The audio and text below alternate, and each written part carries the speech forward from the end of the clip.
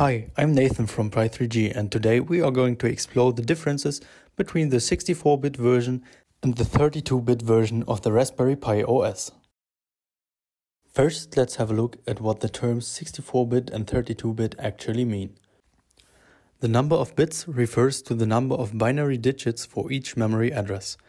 So each byte of the RAM needs to have a unique address, which is an integer, and this integer consists of 32 digits, which can be either 0 or 1. That means that there is 2 to the power of 32 possible addresses, which equates to around 4 GB of possible RAM per process. For 64-bit systems, that means that there is 2 to the power of 64 addresses, so each process can allocate up to 17 billion gigabytes of RAM. It is important to note that the Raspberry Pi OS 64-bit only runs on Raspberry Pi models with the corresponding processor.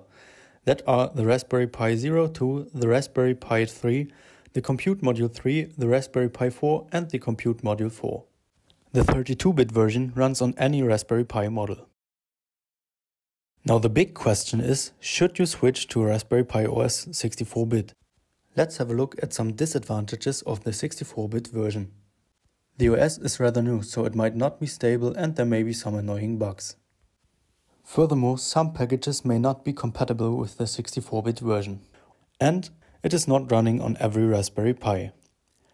Some of the advantages of the 64-bit version are that it can be faster for some applications, especially for applications that require lots of RAM in a single process, because each process can use almost infinite amounts of RAM.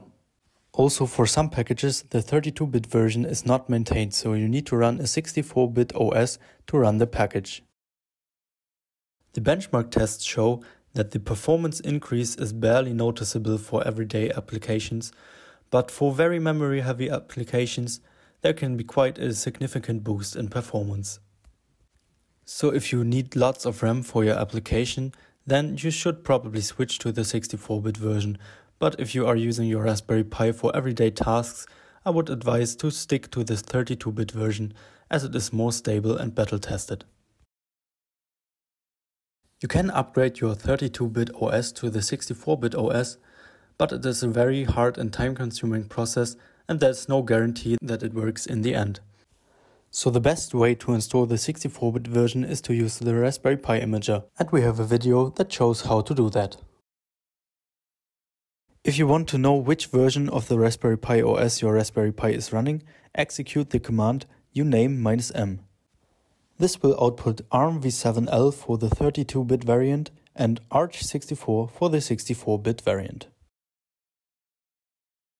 If you enjoyed the video, leave a like and subscribe to our channel.